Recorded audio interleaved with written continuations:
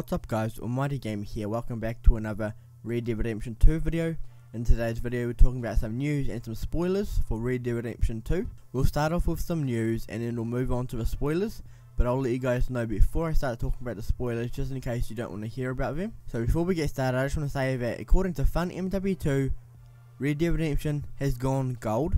Going gold means it's finished, in its cases, in boxes, ready to be shipped off. It's still 21 days until Red Dead Redemption 2 is released, so I don't think they'll ship it straight away. They'll probably just keep it in the boxes in the factories and wait maybe until a week before, so people can't get the game early. So let's get on with the news. The Telegraph have confirmed in their preview that Red Dead Redemption 2 is Rockstar's biggest ever map. Rockstar Games used over 1,000 actors for NPCs. Every single NPC has their own personality and mood state. On the Rockstar Social Club website, Snapmatics have been changed back to photos. IGN left a house with some oatcakes, canned food, and a pack of premium cigarettes, one of which they lit up outside. Net effect, stamina up, health core meter down. The longer you spend on your horse, the tighter your bond grows, through 4 levels. Each level provides a new riding ability, like being able to rear up on command, perform dressage, and eventually pull off a unique version of drifting with a slide turn. You can choose to browse for shelves, similar to how ammunition works in GTA 5, or flip through a catalogue. The catalogue is a little easier to navigate and it's filled with period language and illustrations. The musical score shifts to reflect your moral alignment, and your character's posture and facial animations change. Players have their own honourable and dishonourable deeds tailored as they play.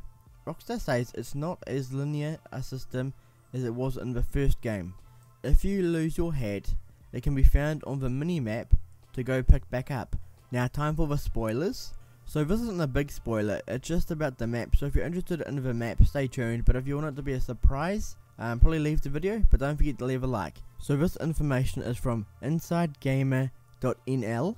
So someone asked them a question saying, are Armadillo and New Austin in the game? Answer: yep. After asking Rockstar, they told me the entire map of Red Dead Redemption is also in the game. But of course, there are many more areas added.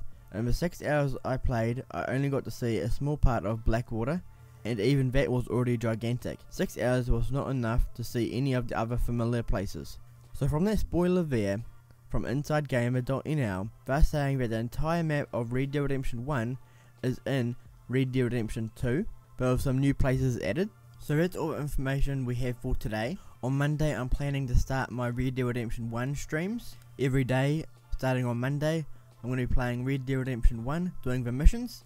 I've never played the full campaign of Red Dead Redemption 1, so I'm kind of excited. And the main reason why I want to stream the Red Dead Redemption 1 story is because a lot of people who will be getting Red Dead Redemption 2 has probably forgot what the campaign and the story and the missions are all about. So I want to give you guys kind of like a refresher. So thanks for watching, don't forget to leave a like, comment and please subscribe.